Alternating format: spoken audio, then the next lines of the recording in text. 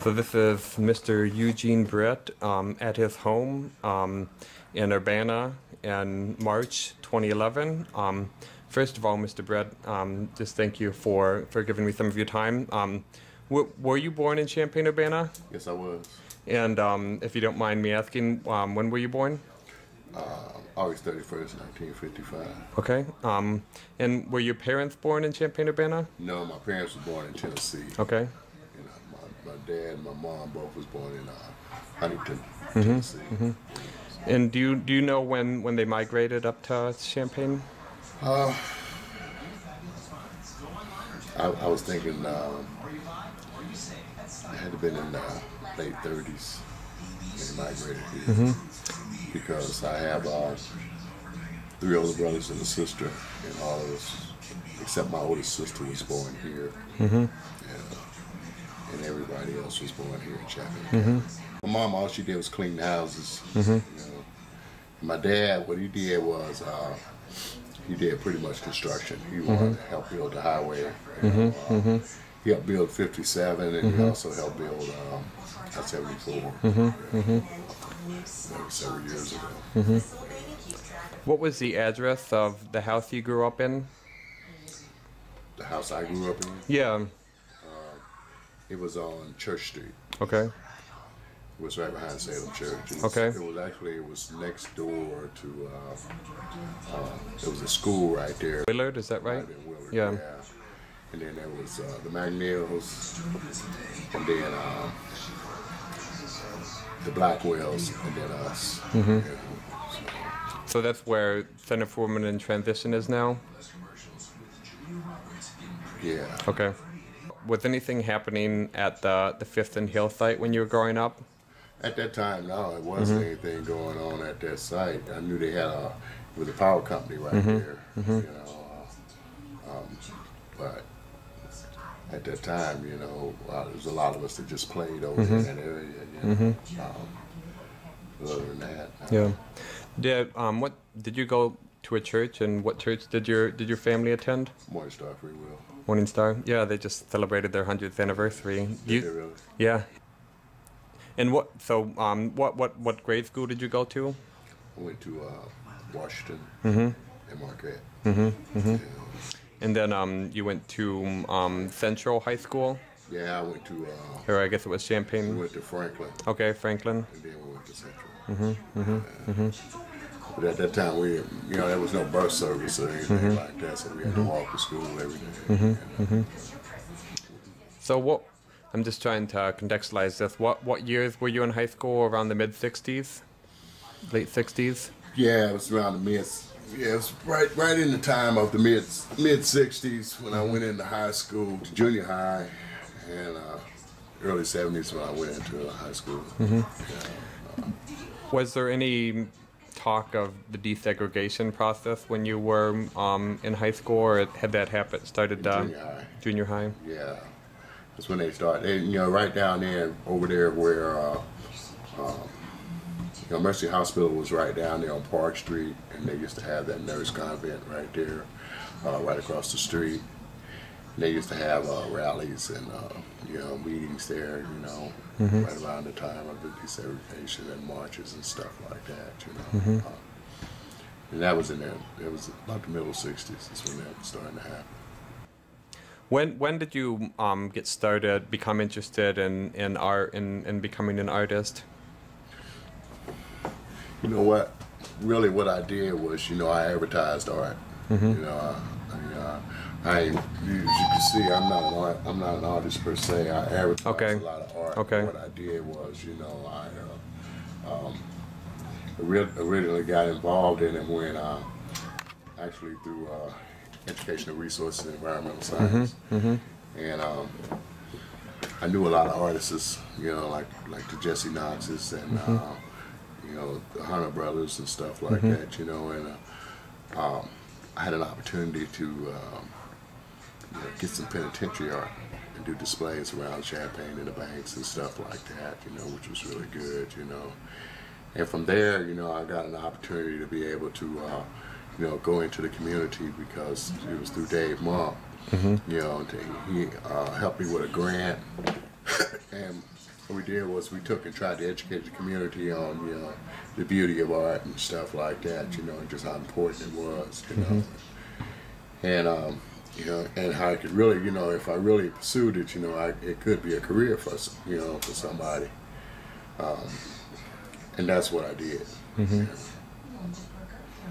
Then I got involved in some other stuff.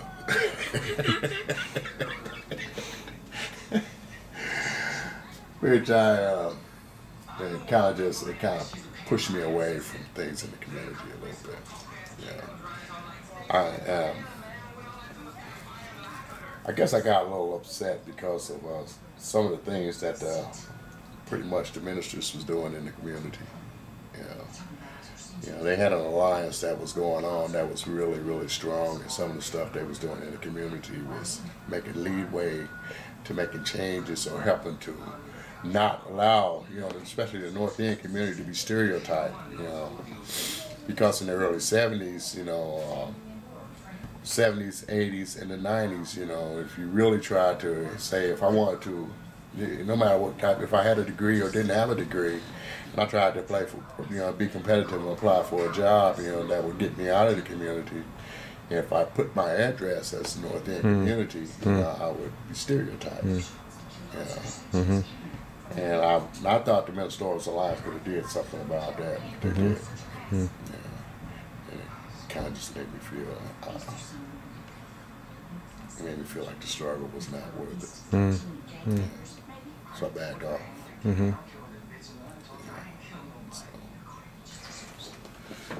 It's still a sore spot. Yeah. Well, let me back up just a little bit. How did you first start working with Dave Monk? Did you approach him? Did he approach you? How did that collaboration kind of emerge? I went over there and applied for a job with Dave Monk.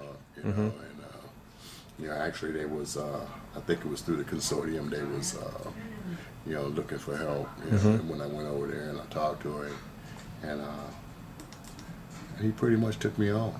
You know. He showed me about photography a little bit, you know, helped me to understand it, and it was good for me. That's what it did for me. You know, it helped me to look at the beauty of my community, you know, and see that there was a lot there, but also too, you know, it helped me to be able to, you know, to I don't know, take our community and not so much the community, but a lot of people that was about to graduate out of high school that were artists, be able to get them involved in that their mural project because there was a grant was funded for us to be able to do that, and it turned out to be a really, really good project, you know. And that's, you know, I don't know. You met Angela? Yeah. And Angela really wanted me to try to talk to you because the way that she remembered it, she really remembered you as one of the key figures in getting the process really rolling. Like, in her, the way that she remembered, like, it probably wouldn't have happened if it wasn't for you. She saw you as kind of a key figure in getting everything to come together. Yeah, I was actually in there, you know, and I was actually one of the ones who interviewed a lot of the, you know, it was primarily just high school students that was intending on going to college, you know, that had, you know, some artistic background, was willing to be able to do that. And we funded that project, you know, we got funds for that project, and it took it off. It took off. Now, how did you decide to have Angela Rivers create kind of the design for the mural? Well, we sat down, we talked about it and stuff like that, you know, and she just kind of said, well, you know, it'd be a good idea, you know, to put some, you know, it was kind of like a tribute to those that migrated from the South up here, you know, and how it changed, or how you know, it came from, you know, a lot of stuff, well, how they migrated from the South, and how they got here, and how a lot of changes occurred in the community. You know, especially, you know, down around Hill Street area. There was a lot of changes in that area. You know, how long have you been in this area? Just since 2005. Okay. Yeah. It's because back in the 70s, 60s, and 70s, you know, there was a lot of alleys and stuff like that. You know, a lot of alleys had a lot of fruit trees and stuff, grapevines, and that's where a lot of kids, you know, back then, you know, got an opportunity to be able to migrate, you know, to really play and have fun and, you know, do a lot of things, be, you know, independent, really, you know, and it helped us all to be able to, you know, have a bit of a bond or camaraderie together, so that, you know, a lot of us, you would probably wouldn't see us out on the main street, but you see a lot of us in, you know, just through the alleys and stuff like that. A lot of the alleys are not here anymore. You know? So it's, yeah, I think a lot of that's becoming much more commercialized now. And it's sad that that has to happen, you know. I don't know. I don't even know why that there even had to happen. You know? Yeah. Have you lived in Champaign-Urbana your entire life, or have you moved away at all? I moved away moved to Atlanta, Georgia, for about 6 months. Okay. And it's just something about Champaign-Urbana that just made me move back this way. So that's what I did. I ended up coming back. You know. And looking back on the mural, do you think it had the impact that you and other people involved hoped it would have, or what do you kind of see? For about the first 10 years, it had a great impact on the community, and it helped us become aware of our environment. And it looked like a lot of what you've seen in the community before the mural.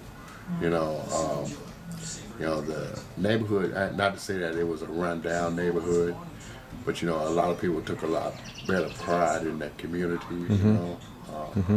And it kind of just helped build self-esteem, because this is something that actually, you know, it had an impact on them in their lives. You know, it's something that, you know, where I didn't have to walk across town or across, you know, on the university to be able to see something that was actually artistic, beautiful, and I could, you know, it had something to do with my family. You know, and that's a self-esteem builder. That, you know, and it stayed for 10 years. I mean, you know, that much of it. You know, it was beautiful. You know?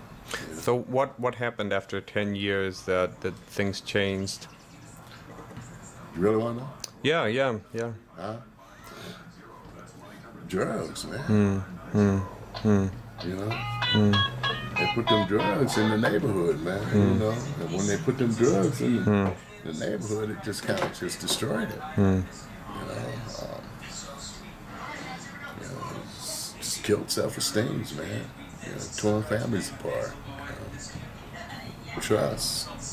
You know, there was a lot of trust in the neighborhood a long time. You know, before, you know, true enough, there were gangs there, but you know, there was quite a bit of respect when it comes to a lot of the, you know, the older culture. You know. But, you know, once them drugs got in the neighborhood, a lot of that just dissipated and went way out there. Yeah, that's almost like an epidemic, you know. Angela Rivers had told us that there was a meeting at Oasis Graphic Arts with Mark Rovignon and a few others. How did that meeting come to be organized?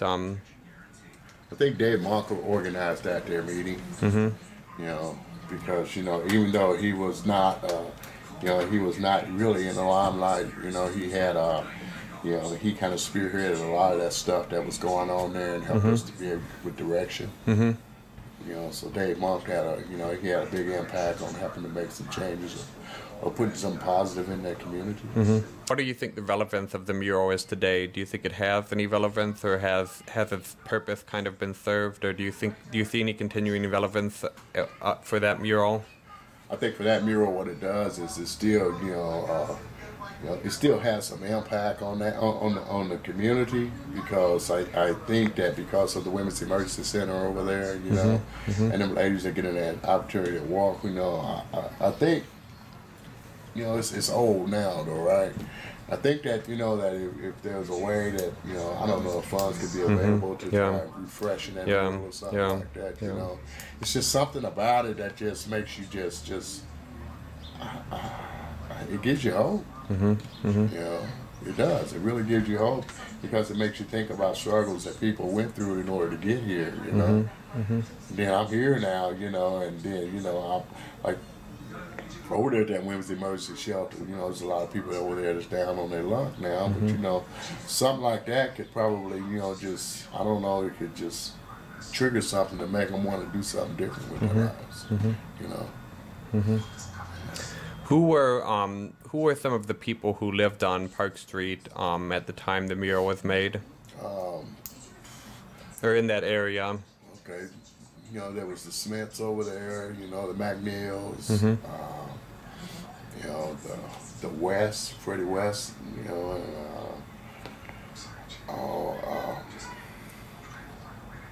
I'm not sure if the river's still staying over there or not. You know. Do you remember what some of the attitudes of the people in the immediate houses around the mural were during the process of it being constructed? They were very receptive. It seems it was kind of like even though a group of us was out there painting, and sandblasting and doing stuff like that to the mural, there was a group of people that was also always across the street just watching, just seeing how it's developing and stuff like that, And it was always, pretty much, say we worked for 8 hours, and then after 8 hours, a lot of times it was 10, 12 hours before we'd even leave the site, because of after 8 hours and after cleaning up, there's people always out there talking, or just asking questions, or just wanting to know, when we're going to be done, or just, it was just real nice, I remember they had a funeral right over there at Salem Hospital, Salem Church, and Miles Davis. He come up. He was doing a a solo or something at the funeral. But he come up and he shook everybody's hand, introduced himself, and complimented us on the mural and stuff like that, man, And it was just a really, really good feeling. And that was in the summer of 1978 that Miles Davis. Wow! I hadn't heard that. That's amazing. Yeah. And that was cool, man. To see somebody famous come by and he was in a limo and all that. And it was, it's just something that you don't normally see in the neighborhood, And to see somebody being real receptive to what we was doing over there was really good. Now, I've heard that there have been other murals in the North End neighborhood, and a lot of those murals no longer exist. Do you remember what are some of the other murals that have existed? Well, I thought there was one up there on North 5th Street, up there by the, actually it was a grocery store. It was in between Tremont and Beardsley, I believe that's what it was, and it was right next to our alley. I think there was like a little old bitty mural right there, and that's the only one that I have recollections of. Well, actually, no, really, it was just kind of like, I think during that summer, it was really good weather. We didn't have very many bad days, rain days, or anything like that. And a lot of things that was going on was, it helped to build the kids' self-esteem. And I think the thing that I remember more than anything else is the camaraderie. After each and every day we'd work on it, and after that, people would just hang around and we'd talk. People would cook and bring us stuff out there. It's kind of just made us feel like a big family right there. Even though we wasn't cousins or brothers or sisters-in-laws or nothing like that. We just kind of felt like there was a bit of closeness there between us. And that was a good feeling right there. That's what I remember.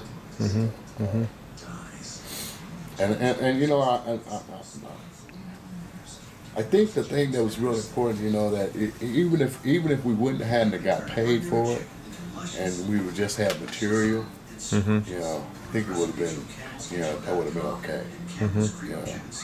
Because just the experience alone was, was good enough. because I got a chance to meet some good people, and if I'm not mistaken, every student that was employed to work on that mural went on to college. Great. And that was, and I think that was the goal, was to be able to do that. Great. What do you see as kind of, I guess for lack of a better term, the state of the African American community today? I think it's lost. I think there's a lot of fear in there, and there's lack of trust. And I think, I think more than anything, what the African American community needs, I think it needs those pastors to stand up and start being recognized and showing up in the communities. Not long after that, about maybe 6 years ago, I go to Canaan Baptist Church. Went to my church to talk to my pastor about possibly putting, because of the drug epidemic, to be able to put something that was alternative in the community, like maybe a safe house or some sort of a place that, that if a person was suffering from a drug or an alcohol addiction, to be able to, if they wanted to change at that moment, there was a safe haven right there where that person could go. And there was either literature or something was there, that could help that person or to be able to help make that change. Now, what they did was that's how the safe house came about. Okay, but the crazy thing about it is that was fine, because they were using our biblical principles, but it moved. It moved. See, it was right there on Bradley. Oh, really? I didn't know that. Right there on Bradley and Fifth, and it moved over here. Yeah. Okay. So actually, did was what you had to impact a community, you moved it. So actually, you're defeating the purpose. And I think the thing of it is when you look at things like that, what was the root of a movement? Is it money? Or what is it? So I don't know. I think that that through education and like you invited me to this thing last weekend, and through something like that, I think that that's going to help to impact the community. But I have a healthy fear of things about that too, because with the fiber optics and all that and stuff coming into the north end, is you going to after 5 years, say, well, is the European community will come in and say, well, we want this property, so let's rezone the area so that we can move all the blacks out of there, and then we have this free internet over here. What is really going to happen, or is there a way that we can protect, that community, or but I don't think there is a way. I don't know. I don't know. Yeah. Did you ever think that? Or no? I mean, it's definitely something we've talked about, and have you went into the community and asked somebody like the Roy Williamses or something like that? Would you be willing to be a part of be a board member or something like that? So not so much to be able to say yes, this can happen, or no, this can happen, but be able to help educate a community, because the thing of it is a person like a Roy Williams, he is one of the people that has actually, if you think about the community, he is the North End community, okay? And he's done a lot of service inside the community, like the John Lee Johnsons and Vernon Barkstalls, all those people. What you have on that board over there seem to be is none of those. Okay? There are people that are outside of what's actually inside the community. So if you got that, do you, I mean, what you say, what you tell us is that, okay, we're willing to do this, but I don't know if we want anybody from in here to come in, because,